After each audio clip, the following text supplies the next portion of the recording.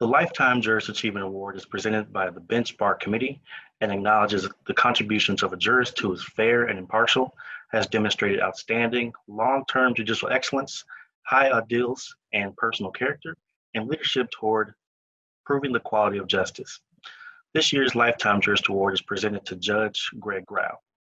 Judge Grau served as a circuit court judge for the Marathon County from 1995 until 2016. Since retiring in 2016, Judge Grau has been working as a reserve judge. In her nomination letter, Judge Jill Falstad wrote, "Judge Grau is the gold standard of judges.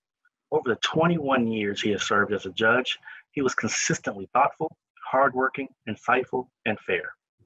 In 1996, Judge Grau implemented a new truancy court in Marathon County that is still going strong.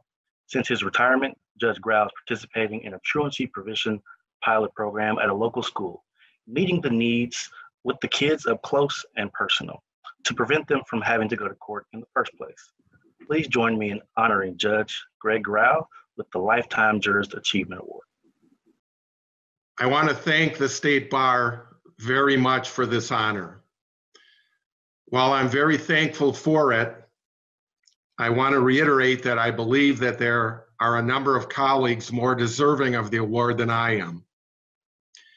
Be that as it may, I will move on. Over the last 2 months, I've had the opportunity to work several days presiding over virtual court. Those who have poured their talent, ingenuity, and effort into making virtual court successful should receive tremendous recognition. However, I wish to make this point.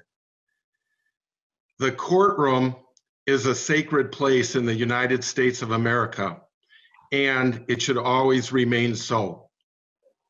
While it certainly has its flaws, there is no better place to test credibility and ascertain the truth than in a courtroom with live people.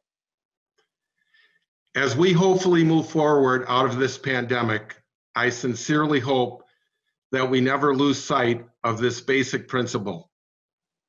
Again, thank you very much for this honor.